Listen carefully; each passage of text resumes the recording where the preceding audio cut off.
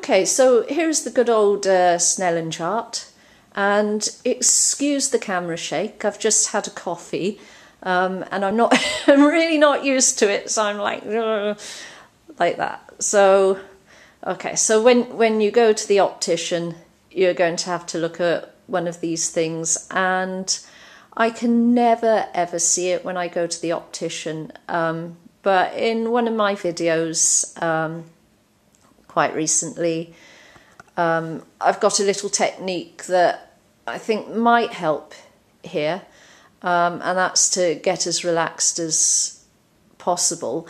What I find is I've been walking kind of past the thing every now and then. Well, I walk past it a lot, but I've been looking at it now and then. And I've been, oh, this is the most boring Snellen chart in the world.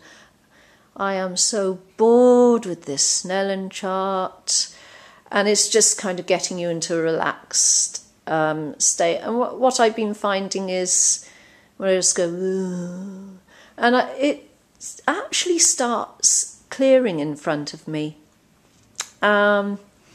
What happens then, there's a slight problem, because this is something that you're actually meant to look at and you're meant to read.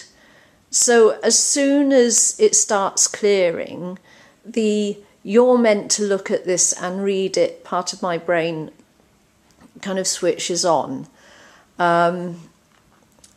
So it's being able to get round that. And I think I can sort of get round it, because I know in my head, never mind about reading the letters. It's just about letting it clear in front of you and then going on to the next thing, because there's all these other techniques I've put up in my like strabismus series. So it's just a little update on where I am, maybe something that can help you when you get to the optician and you've got to look at the Snellen chart. So, yep, that's just my little 5-minute talk on that for what it's worth.